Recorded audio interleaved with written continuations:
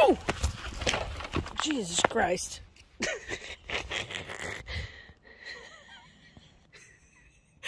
Okay, blooper. I didn't fall, but I almost fell.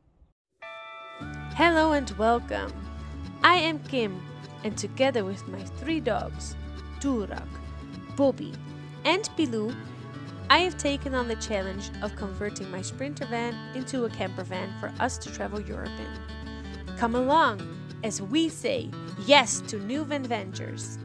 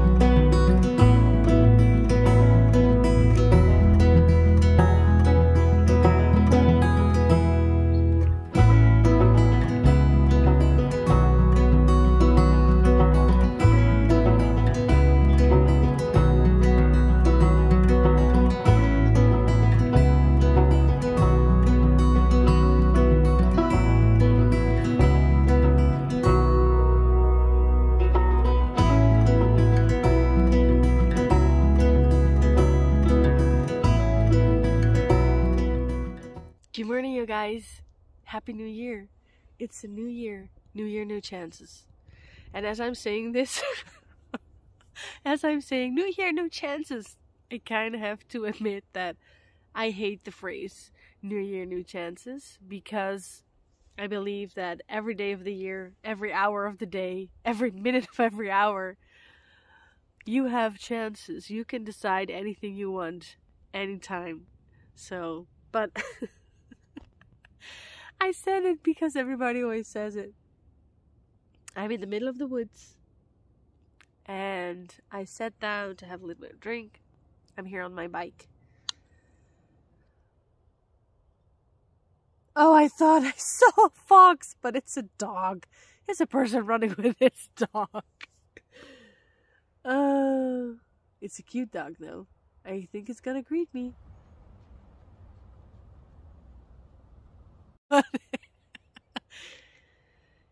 It's just a cute spaniel.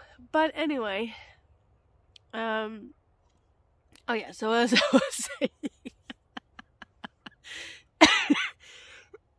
I'm still recovering from my cold, but I'm doing better. I really think that it's going well because I'm here in the Veluwe, and they call the Veluwe the green lungs of the Netherlands. So there's loads of oxygen here and less air pollution, and in where I live, there's a lot of pollution, so I'm really happy about how I started this new year. We woke up in the van, we had a good night's sleep, we had kind of made sure we were in a place where there wasn't going to be much fireworks, because of COVID there was a national fireworks ban, but people just do whatever they want. People are very firm about their traditions, same like Zwarte Piet. They're like, this is our tradition, we get to set a fireworks! They just go nuts. And because of COVID, because every year people set off fireworks, they get fireworks in their eyes or their hands blown off, or just stuff goes wrong, and then they have to go to the hospital. So government said no fireworks this year. So I don't think there were being fireworks sold legally. But for some reason, people had a shit ton of fireworks. There were so many fireworks.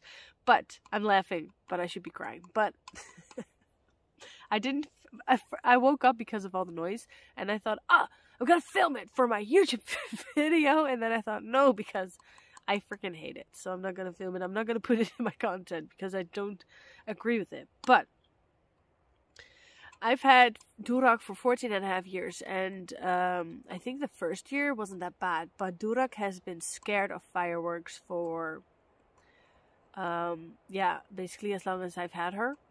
And so I've had horses living outside without stables, so I have been stressed out every New Year's Eve taking care of my dog, taking her somewhere where there's no fireworks, and also the weeks leading up to it, because people always set off fireworks once it's just dark out in the evening. So once like October, November, people are setting off fireworks, so my dogs get scared. But because she's getting so deaf, she's not being bothered by it like any.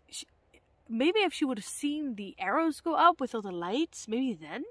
But she didn't hear any. So she was in the van, in her little bed, sleeping like a baby, and I was so happy for her. Plus I don't have a horse anymore, so I didn't have to be outside, so I was just in my bed chilling, sleeping, and then I woke up because people, I think they were shooting Kerbit.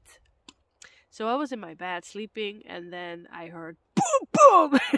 I woke up and it was like 0000, so I thought, okay, somebody around here was setting off some sort of bomb and woke us up. But we survived. Everything's okay. And now it's the 1st of January and it's early in the morning. It is 10 o'clock. And I'm just enjoying some fresh air. I'm in the... I stopped here because to know the English word for it. But I'm sitting at a split? I think it's a split road. Anyway, I came from over there. Oh wait. I came from over there. And I was going over there. But there's also this road. And I don't really know that road. But it came in my mind like some sort of metaphor for life. Because I was planning on going that way. Because that's just the way that this road goes. But I saw this road and I thought to myself, this is a beautiful metaphor for life. Because you always have choices in life with anything you do. And in the last year, I have made a couple of choices that were very life-changing. I had a steady business for 11 years, and I chose to give it up. And I have had horses since I was 16, and I sold my horse. And now, I've been thinking about this since, I think, November. Now, I'm also at a new crossroads thingy, split thingy, because I was planning on keeping on my house. And I've been thinking of giving up my house and starting to live in Sophie just full time with my dogs and start to travel. And also create another new business that I'm working on. But these are things I want to do. And I've been doing them since October, November. So I mean, I'm already working on it. But I want to have it done this year. And yeah, so I'm sitting here in this split, and it's making me realize, like, do I want to keep my house, go straight, keep my house, just gradually start a new business, you know, gradually finish Sophie, or do I just go there, quit my house, get my business running, live in the van, go. I saw this road and it felt like a metaphor for me, like, do I want to go straight, keep my house, continue my business, or do I want to just, again, like last year, throw everything upside down, give up my house, build out Sophie? And also I was in Sophie for the last couple of days, and I was thinking, okay, maybe I want to adjust this, or maybe I want to adjust that. If I'm gonna live in it full time, I probably need some more of this, or I need some more room, or I need some more luxury in this area, or I need some more of that. So I was kind of thinking like, oh, should I change these things? And one thing that I've been thinking about for a long time, ever since I got the color on, I want to change the color. I like the color, but it turned out different than I thought it would.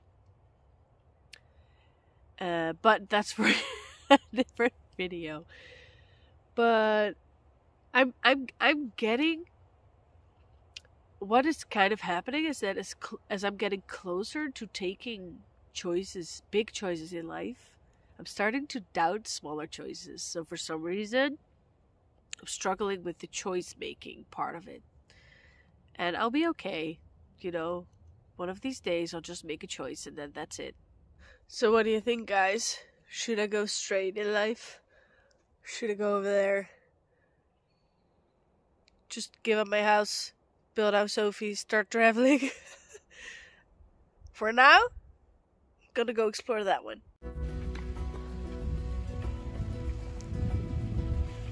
Oh! Jesus Christ.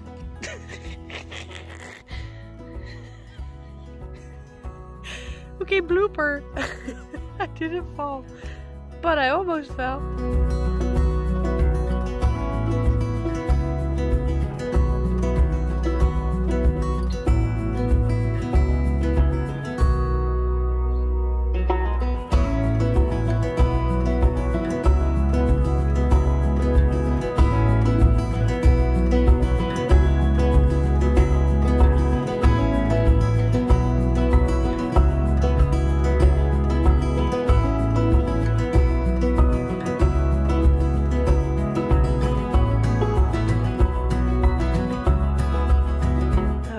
Wonder because going in this trail I almost fell.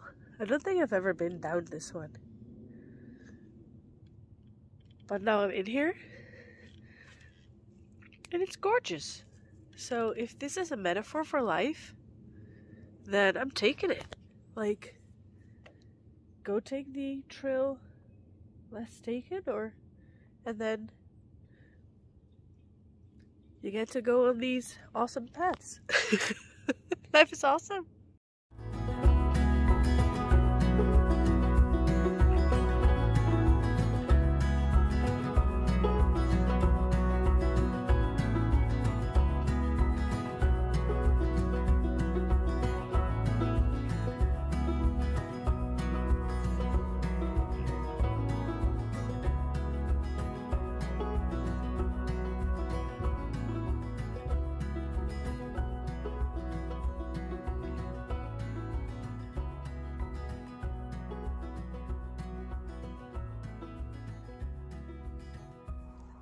Guys, I'm riding my bike and it's my lucky new year because look what's here. This on the floor. Happy New Year!